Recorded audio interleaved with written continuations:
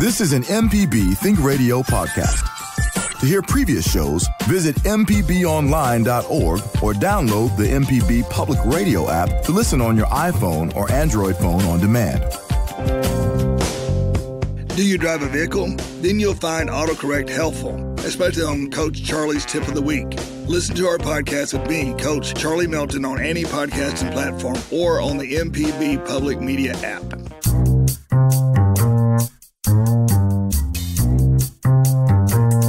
From MPB Think Radio, this is Deep South Dining, the show all about the culture of Southern flavor and the good folks that love to stir the pot. Good morning, Malcolm White with Carol Palmer.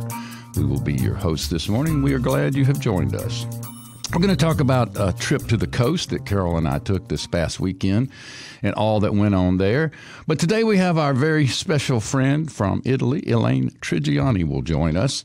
After 20 years in Italy, she has designed experiences, and she's in the olive oil business, and she's going to tell us all about that. We'll talk about pasta, wine, olive oil, but mostly we're going to talk about Sicily. Good morning. Welcome to Deep South Dining right here on MPB Think Radio. We're glad you're tuned in. Good morning, Carol. Morning, Mal. Look who we have in the studio. I know. We have our friend Elaine Trigiani. Happy to be here. She came a long way to join us this morning. She came all the way from Italy, or Italy, as some say in Mississippi. Well, you and I had a big coast weekend, Carol. Ooh, we are whooped.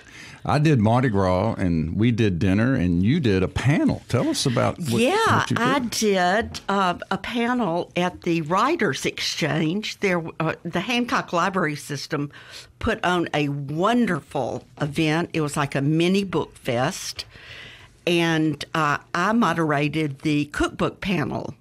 And my authors were Martha Foose, whose book Sweet Tea is in Screen Doors is, won the Best American Cookbook for the James Beard Awards. Right. As did I Am From Here by Vishwish Bhatt of Snack Bar in Oxford. And, that's pretty amazing to have. So you had both of them on your panel. Two Mississippi chefs whose books have won Best American Cookbook. And then our friend Ernest Foundas, who was with us last week, a New Orleanian, a lawyer by day and chef by night, and mad food scientist on the weekend with the Tiki Food Lab. Ernest doesn't have a book, but he's in the middle of writing a book. So it was a very lively conversation, and I just can't say enough about the event. And it will grow and grow, and I don't know how it could have been much better, but I'm just spreading the word near and far because it was excellent. Was it at the library, or where was it? It was at the Hancock County Performing Arts Center. Oh, okay. Part of Hancock County High School. A gorgeous facility. Good. Well, that's great.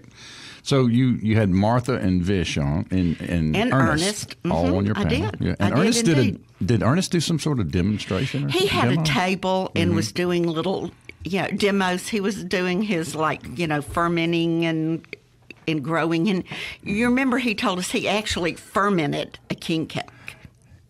Elaine, this guy pretty wild. Said, I'm in the middle of fermenting a last year's king, well, not last year's, but I'm in the middle of fermenting a king cake to make miso, which I'm going to use to make a king cake out of. This guy is into zero waste. That's his whole thing. So he and his wife had a king cake last Mardi Gras, and they had some of it left over. And because they're zero waste people, they're, what do we do with our king cake? That's going to be umami king cake. Yes, I know it is. It is indeed. But Malcolm, we started off the weekend in a big way. We did. At the restaurant Vestige in Ocean Springs. We were there Friday night, and on Thursday, Vestige was named to the James Beard semifinal list for best restaurant in the country, Ocean Springs, Mississippi. And we also had another restaurant make the semifinals. Elvies. From here in Jackson. Yeah. Belhaven. But we had... Best Chef South. Yes. Hunter Evans. Evans, correct.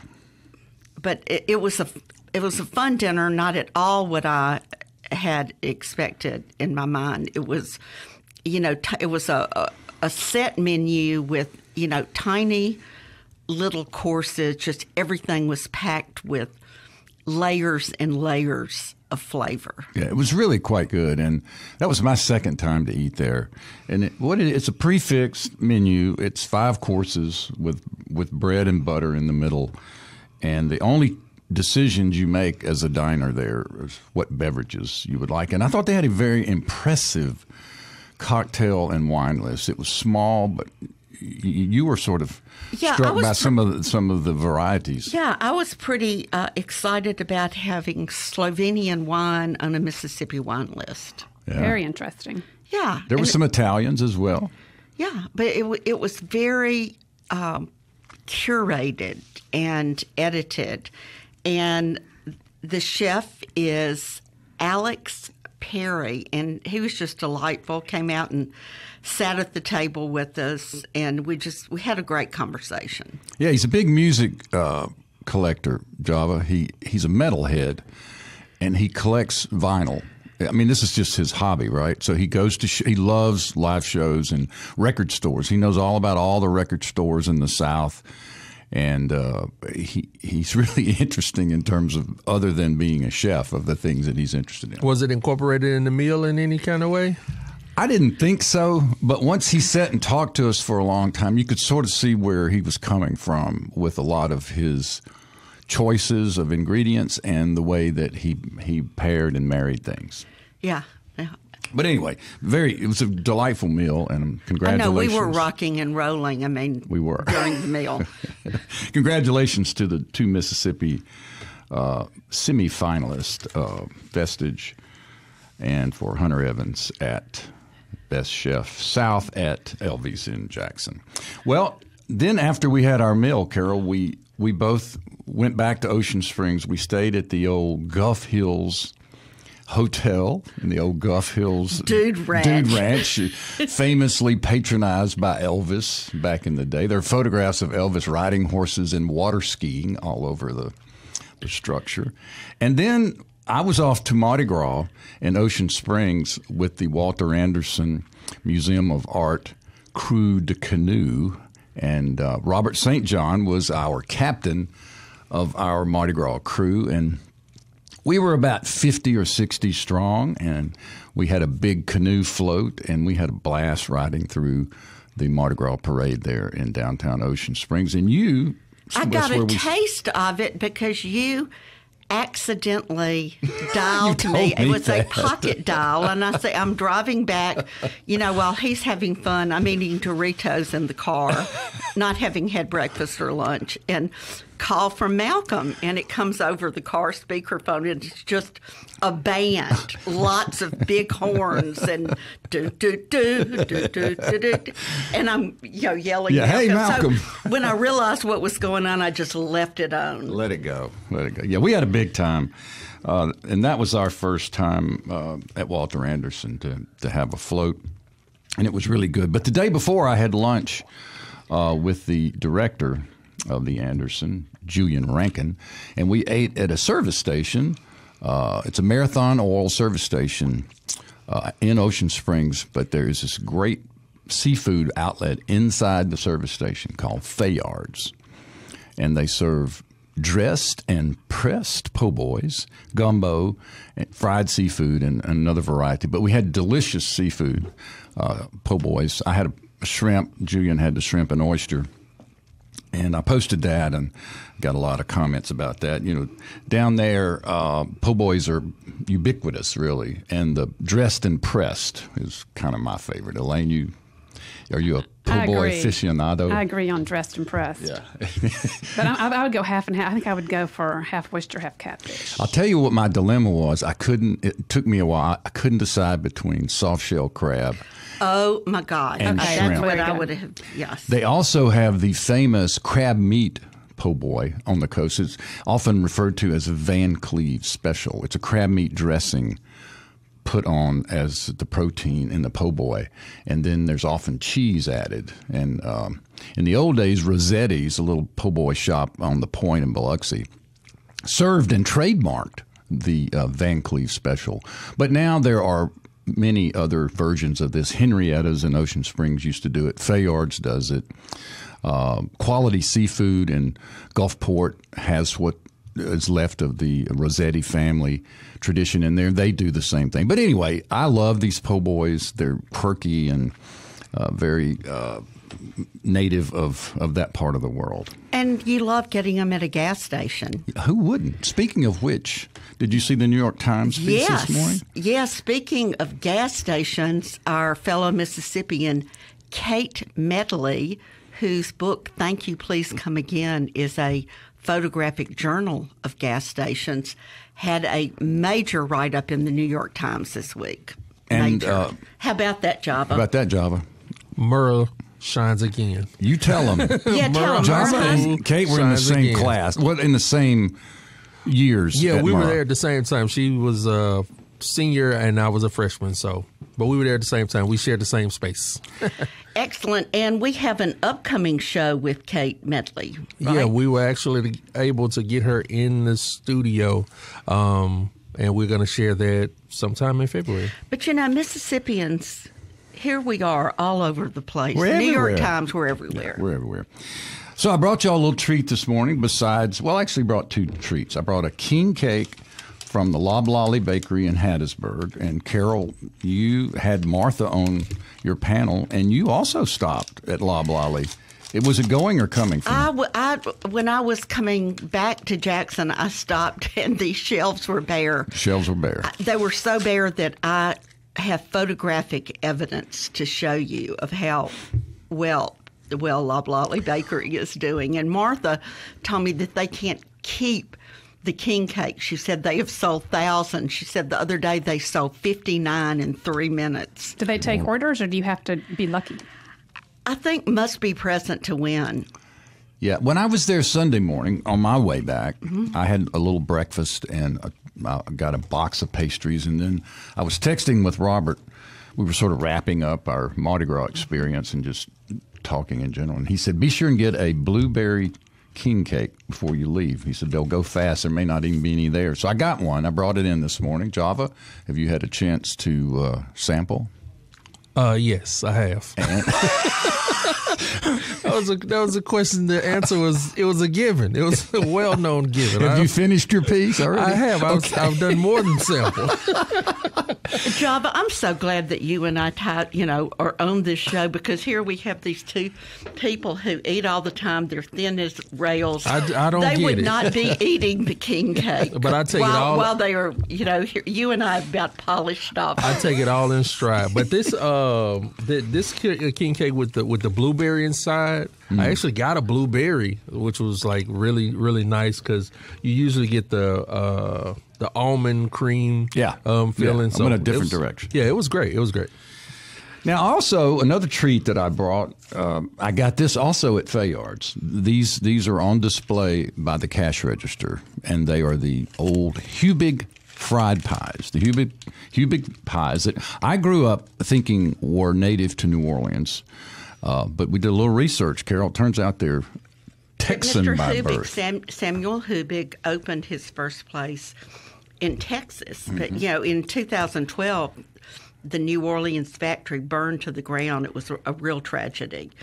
Well, even before that, all of the bakeries throughout the South all perished in the Great Depression except for the one in New Orleans. And I guess that's the reason I thought they were of New Orleans. So, well, I mean, I think we can say they are of New now. Orleans now. They are now, yeah. Java, have you dug in yet?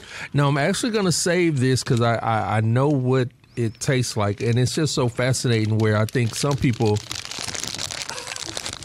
like just by the sound of the packaging, it's a trigger. It's somebody salivating.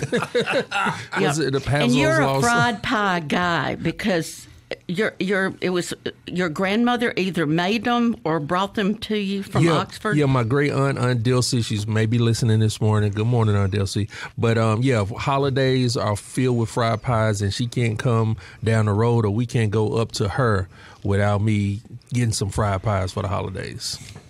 Well, that's great. So couple of sweet treats. But Carol, on Saturday night after the Mardi Gras parade, I had dinner for the first time since it's reopened and been completely renovated and has a new direction. The White Pillars in Biloxi, old traditional restaurant. Used to eat there with my parents, my family, and then later on in life. They were famous for the eggplant Josephine dish, which was well known. But anyway, now it's a new operation, totally renovated, really nice, busy. That place was packed. But that was my first time I had an amberjack entree. Had two amazing oyster appetizers. One was a baked oyster, and these are those French hermit oysters, that they raise down on the coast. One was fried with a cucumber sauce. It was delicious, and the other one was baked. But it was really good, and if you've heard, I think they were nominated last year for a James Beard. Am I right about that? I don't know. I don't remember that. But anyway, have you But been? I don't remember a lot.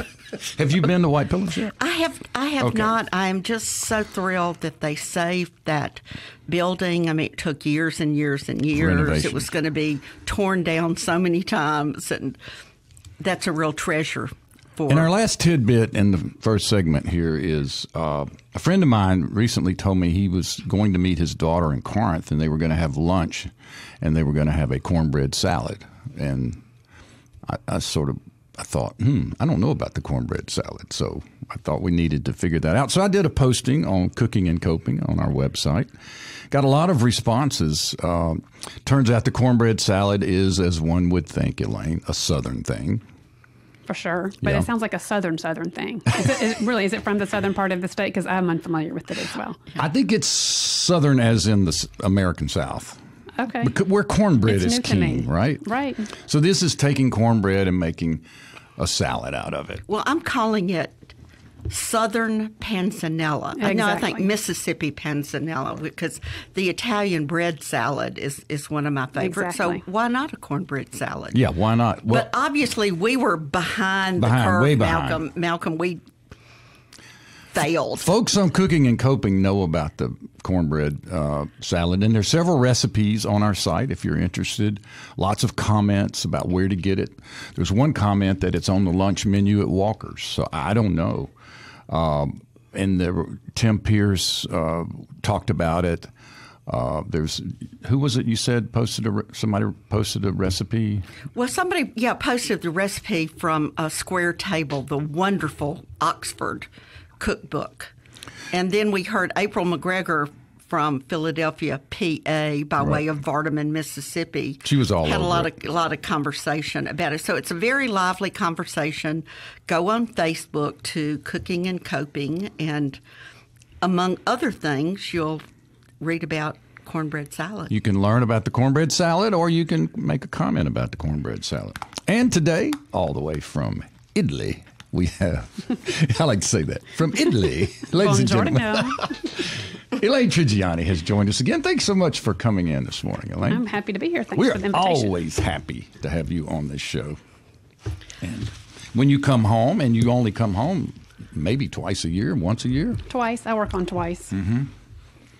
But we're glad you're here. And if you don't mind, let's talk a little bit about your olive oil. We got our shipment. We did. And man, have I enjoyed it. Yes. You know, the problem with getting your oil What? is I Tell feel me. compelled to share it with everybody.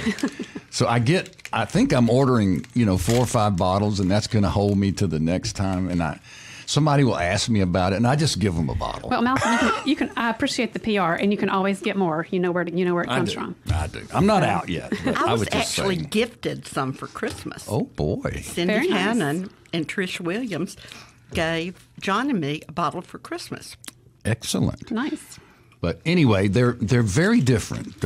Talk about the 2 oils of Elaine Trigiani. So I make 2 olive oils because, as we like to say, olive oil is not one size fits all.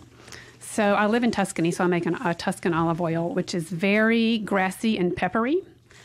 And I have family in Sicily, So I also make a Sicilian oil. And because of the varieties of olives that are grown down there, and just their climate and differences in soil and whatnot, those oils in particular are much fruitier. So they're kind of fruity and spicy as opposed to the grassy and peppery. Ah, and I'll tell you, before I got these oils, I mean, of course, I've been using olive oil for years, but you get what you get around here. There's some pretty good ones. They're not great. But now that I get these fine oils, I use them for finishing. I used to not think of olive oil as a finisher. I mean, I put it on top of salads. I put it on top of soups. I put it on top of my entrees. After I make a plate and I'm getting ready to go sit down to eat, I've taken it. I just put it all over everything as well. Yeah, I hoard it too. I mean, you don't put it in the frying pan. No, of course not. I use the other stuff for that. I know, but it's with Elaine that's so precious. You finish with it. That's right. Since I have a lifetime supply, I fry with it also. Well, but I understand that. So, yeah, and it really has this ability to pump up flavors and really kind of create harmony with the flavors that any dish. It kind of brings everything together. And it has a presence, but it also tends to just kind of help everybody play together. I think that's exactly right. And so how is that going? Where are you in the season? I know you grow, you have farmers, you do processing, then bottling and shipping. Where are you in the olive oil timeline? Well, we harvested in October and harvested and milled. We mill within just really several hours. So the oil is all in-house now. And we're shipping it out. So if anybody wants any, you know where to go. And right now, winter... Tell them where to go. You can go to oliodelladonna.com. And you are going to have to spell that.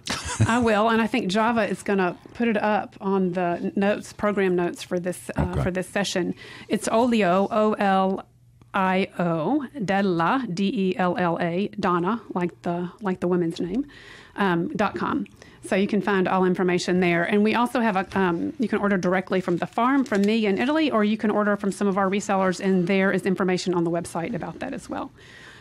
So we've worked up some new packaging I'm very happy about. We have some sustainable packaging, no more styrofoam. What about that styrofoam you were throwing off the top of the building to see if that was not styrofoam. That was my... This is the new packaging. That was my crash test on my new packaging. So we have some kind of custom designed cardboard bottle inserts in some nice sturdy boxes. And I did, in fact, toss it off of a second floor window, and it held up just fine. So I'm very happy about that. So that was sort of a project of last year. And then now we're just about to start pruning trees and putting out fertilizer and getting ready for the spring growing season. So I'm very happy about a new little olive grove that I have, which is a recovery project. It's kind of like when you see a stray dog and you can't help it. Well, this was a stray olive grove, and he needed me. And so I'm about to jump into that. It'll be a couple years before we get any olives, I think, out of that grove, because we really have to reform the tree if they've been abandoned. So, how many trees are in the rescue grove? The rescue grove has about 200 trees. And what is the typical size of a grove that you either own and operate out of, or lease, or buy from? Or what's a grove? I mean, typically, what is a grove? It just kind of depends on the morphology of the terrain. Italy is mostly full of has a lot of small family farms, but there are bigger olive oil producers who, in fact, work very, very well in areas where there is kind of easier, terrain that's easier to be farmed. So where I live, there are very small properties because it's extremely hilly, and it's hard to get an extension of groves. But in the south, in Sicily and in Puglia, for example, you can get some, there's a lot of acreage devoted to olives. Well, for our listeners, do you have a minimum order? I mean, when you go on this website, I mean, you can't just order a bottle or two bottles? Or how does that work? It's coming a long way. It's coming a long way, and shipping's expensive. So there's a minimum order of 3 bottles, and you can place an order for any multiple of 3 bottles, 3, 6, 9, and on up. And if you just need less than that, you can always go to one of our U.S. retailers. And I'm here to visit family and friends, of course, but I'm also working on trying to expand our distribution. So hopefully we'll have some more retailers here in the U.S. soon. Great. So, we are a show about Southern flavor, Southern things. How is your life in Italy like or dislike growing up in the South? Are there any Southern traits that you've brought over there that you can identify, or is it just a different life? It's an Italian lifestyle. Well, it's definitely a different lifestyle, but, you can take the girl out of the South, and if you grew up here, that's, it's sort of ingrained. So I definitely feel that I'm a product of Mississippi, for sure. So you've just changed from grits to polenta. I have changed from grits to polenta. I will make polenta cornbread, however, because, of course, we're basically talking about the same thing. I will fry up some green tomatoes, although I've learned some other good things to do with green tomatoes that the Italians do. So that's interesting. So, we all use green tomatoes. Well, tell us about that. This is a typical recipe from down near Naples, and they, it's they put them up for winter kind of thing, and they're great, and they last all winter long. And they take green tomatoes and they let them kind of drain under salt so some of the liquid comes out, which I think makes it difficult to can something. They parboil them really quickly, and not even boil. They dunk them in vinegar, basically, and then put them up under olive oil. And you have these jars of these tangy little treats, great all winter long, really good with a steak or something. And then the olive oil kind of picks up some of the yummy tomatoey flavors, and it's great on bread or even on top of your steak. You can use that. So It's a fun recipe. And it's on my website, by the way. So you can also make it yourself with your last, tomatoes at a certain point don't ripen anymore. And what are you going to do with all your nice green tomatoes? So that's one really good thing to do with them. So check out my website, and you can get the recipe for Naples-style green tomatoes. And tell us about the website so that folks can go there. You can go to, I believe that one's on oliodelladonna.com. Okay. There's also a lot of recipes on ElaineTrigiani.com. So I'm actually manning two websites, not to be confusing, but there you go. And I've got a lot of Sicilian recipes on there, which are, Southern Italian recipes. And my family's from Sicily, so I really feel this linkage with the South. The South and the South, we all have something kind of in common.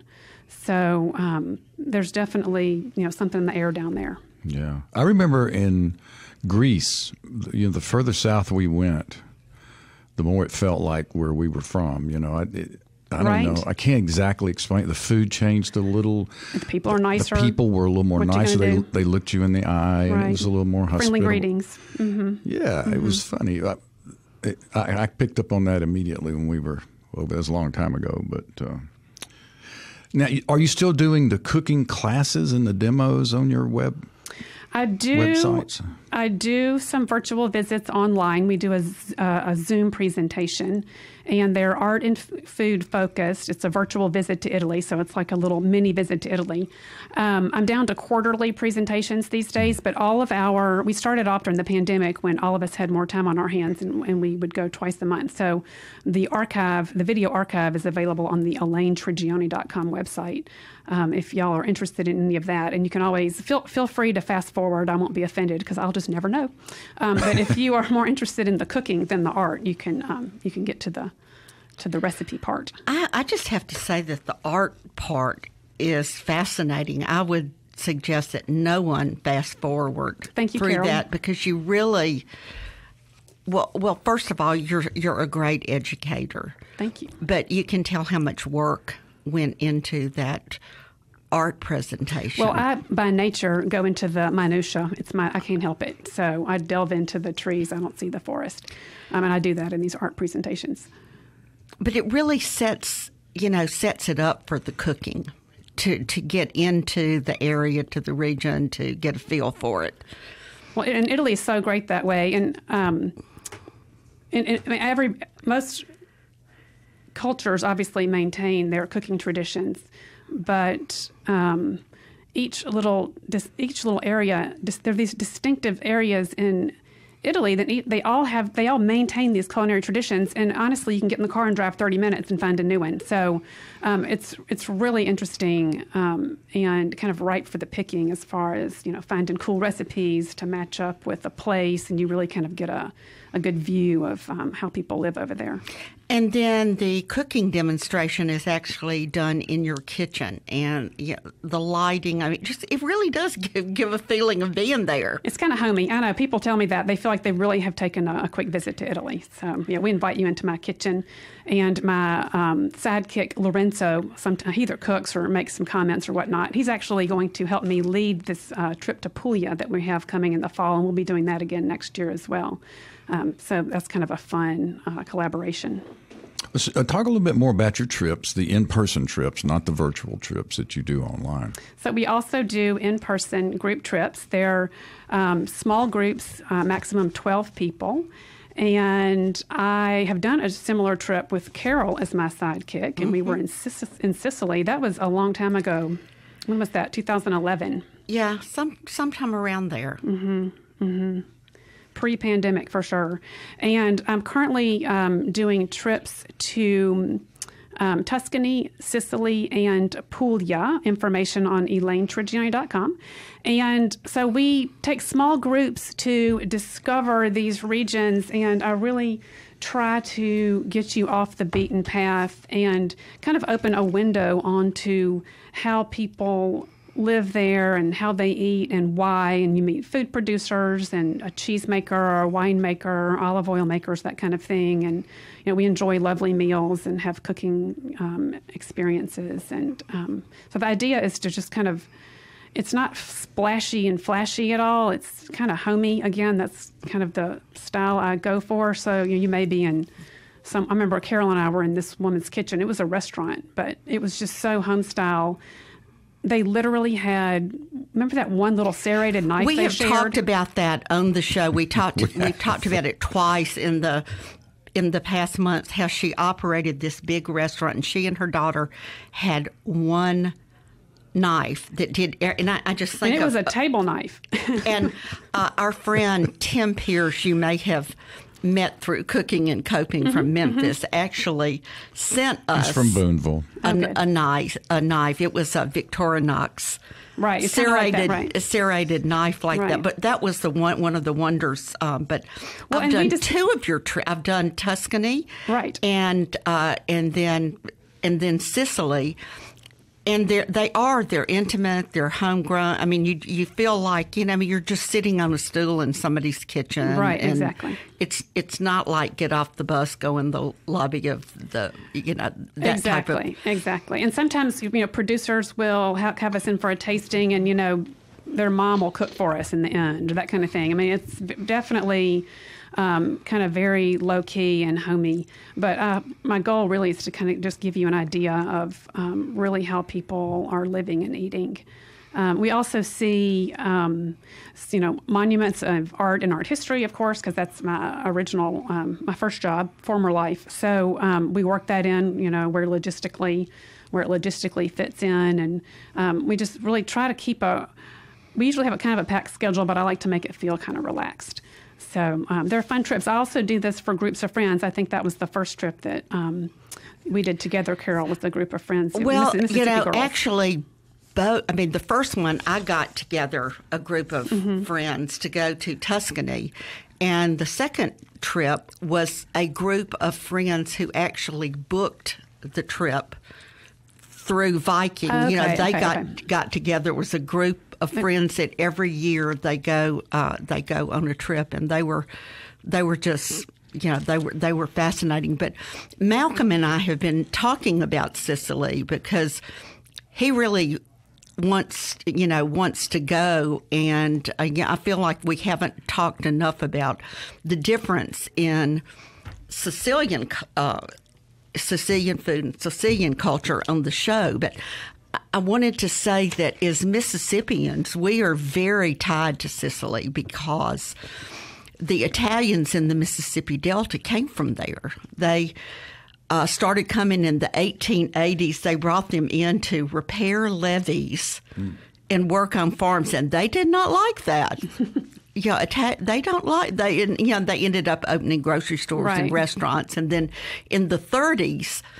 Another wave came, and they were mostly from the Cefalù area, which is that on the south coast? That's on the north coast of Sicily. Okay. Sort of, north coast of Sicily, kind of between Palermo and Messina. Okay. Well, the Sicilian immigrants in Mississippi have been a huge part of our culture. Yeah, we frequent their restaurants still. They're in the second, third, fourth generations. But just some of the great citizens of Mississippi, especially in the Mississippi Delta. There was also the Mississippi Delta, but really this area has such an influx of Sicilians because there was mass immigration out of southern Italy because of poverty in the late 1800s. And there was a direct steamship line also from Palermo to New Orleans. So the Delta, the original Italian immigrants came over and Sicilian immigrants came over to work, as you said, with that specific kind of work program. And I don't think they were necessarily treated very well, unfortunately. But lots of other ones, lots of other folks from southern Italy and Sicily decided on their own to immigrate and took the steamship over to New Orleans and worked their way up the Mississippi River on steamboats. And our food has been the better for it, and our culture's been the better for it. But tell us the different, what people think from seeing The Godfather about Sicilian food, that it's all pasta and red sauce. So give us a little feel of Sicilian food. Well, as we're sitting here talking, actually, think about food in the Delta and the influxes of cultures that have come through there. And, there's Mexican influence, there's Sicilian influence, there's Lebanese influence, and there's, native population influence. And Sicily is very similar to that. Sicily is kind of the last frontier of Italy. It's not at all. If you've been to Rome and Florence and Venice, then hold on, because it's not that at all. And the food culture really reflects their history as and this is kind of a trite phrase, the crossroads of the Mediterranean. But it sounds like a cruise ship. But it actually was. It was the Mediterranean. Was kind of the known world for the Roman Empire, right? So there was a lot going on in the Mediterranean basin, and Sicily is right in the middle of the Mediterranean. So any of these kind of great ancient empires who wanted to control trade in the known world had to have control of Sicily. So lots of, in addition to the native tribes that were there, the Phoenicians came through there. They were these mighty maritime traders. And the Greeks, Romans, had settlements. Romans had settlements. Yes. Even the Vikings, way before that. The Normans came down there. There was a lot. The Spanish were there for 500 years. There's a little French influx at one point. And here's another tie back to our previous segment. And I always use this word when I talk about cuisine in Sicily, vestiges. All of them left, the vestige. So you can really kind of analyze the very complicated history of this place, just looking at the foods that they eat. Are the governments different? Are the permits different? Is there between what we know of as Italy and Sicily? They have an autonomous parliament. So they are fairly autonomous for certain things. I mean, they're definitely a region of Italy, and they're, in fact, the largest region of Italy, but they have an autonomous parliament. I believe Sardinia has one as well, and there may be one other region. It's fairly unusual. One surprise to me, because I've heard about Sicily forever and had these thoughts in my imagination, how far it is. I mean, it was a 30 or 40-minute flight from Rome. It's not just an island sitting that you can see. It's down there. If you go all the way down into Calabria, you can actually take a ferry across the Strait of Messina, from Scylla to Charybdis. So that's actually where these sea sirens were, bringing the Greek sailors down. And there are islands that are under, part of the region of Sicily. There are also lots of minor islands, which are really gorgeous, fun to visit, and have specific food traditions. And Pantelleria is one of them. Y'all may know that from the capers that grow there, or even some of the kind of more dessert wines that come out of Sicily are grown from Zebibo grapes in Pantelleria.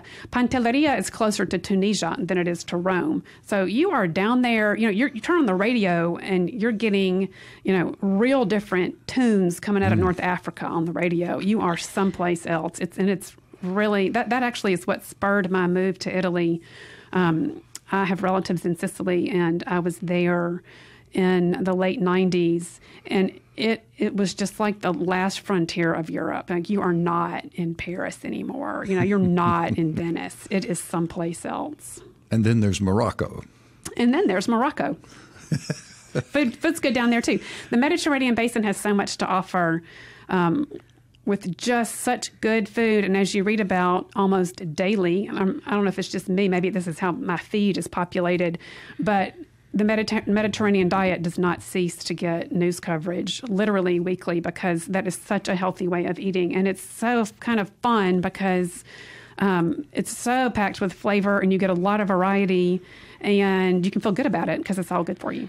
Break down the idea of the Mediterranean diet for our listeners. So Mediterranean diet is not necessarily a strict diet. It's literally a way of eating, and it's kind of a lifestyle.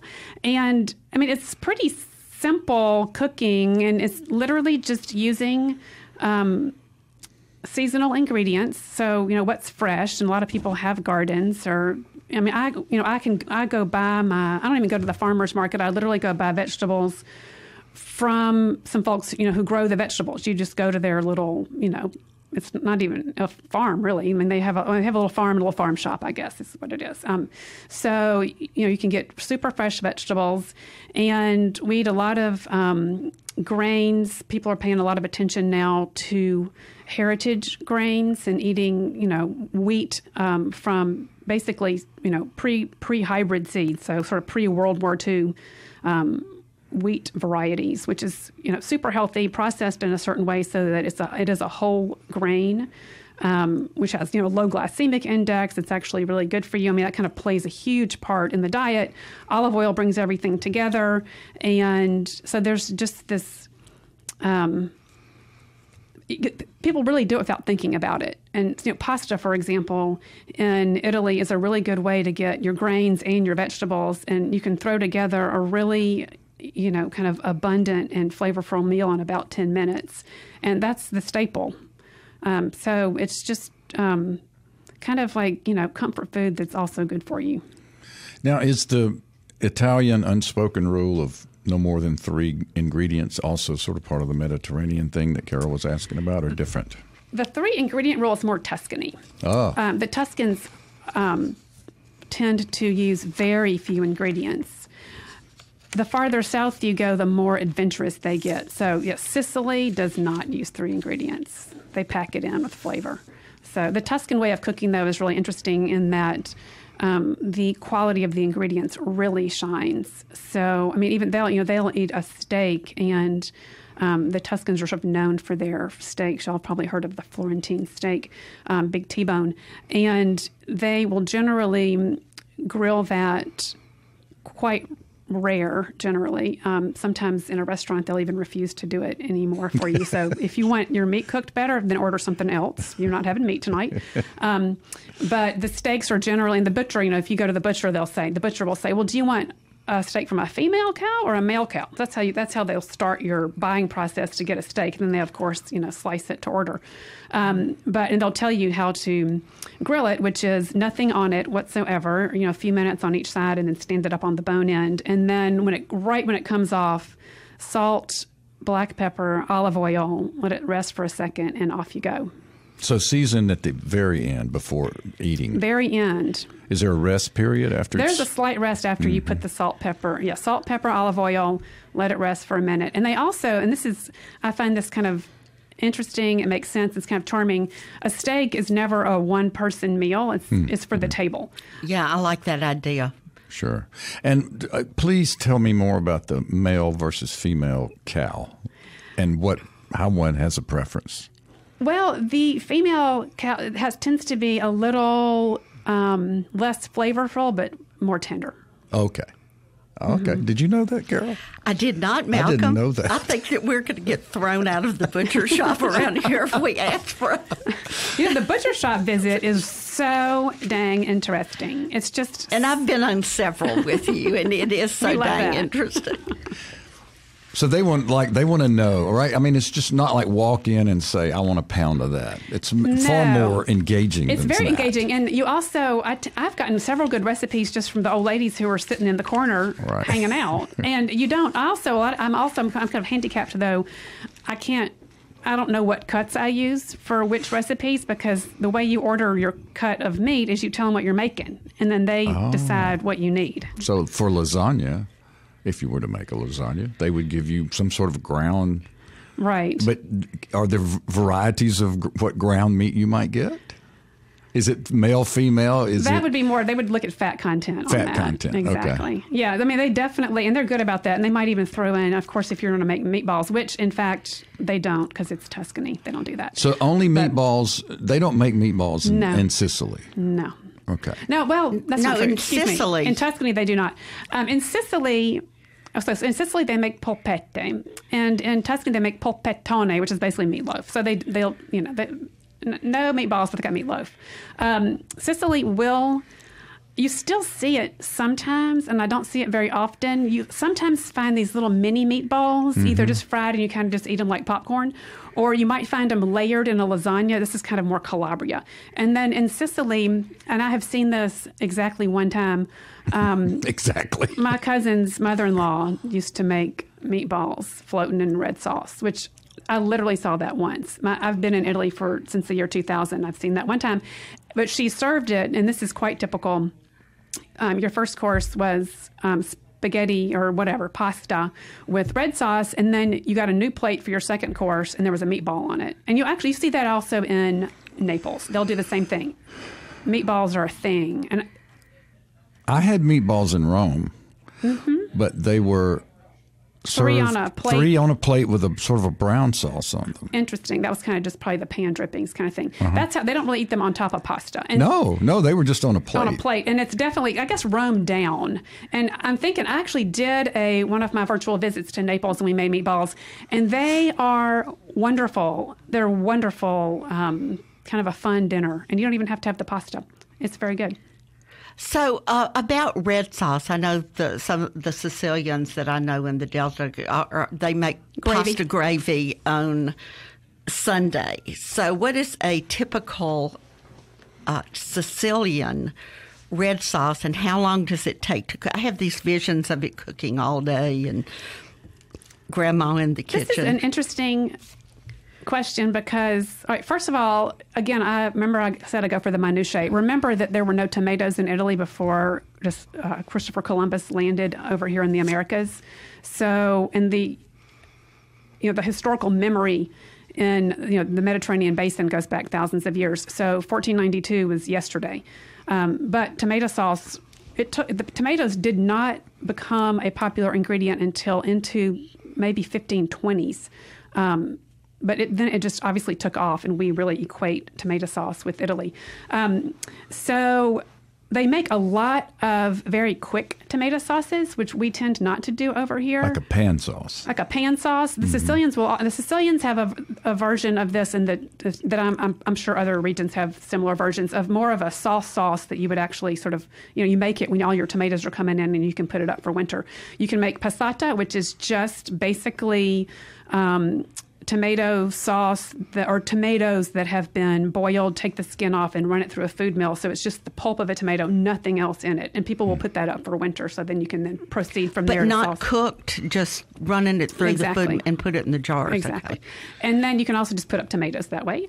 Take the skin off and put the whole tomatoes in. Or you can make what in Tuscany they call it pomarola.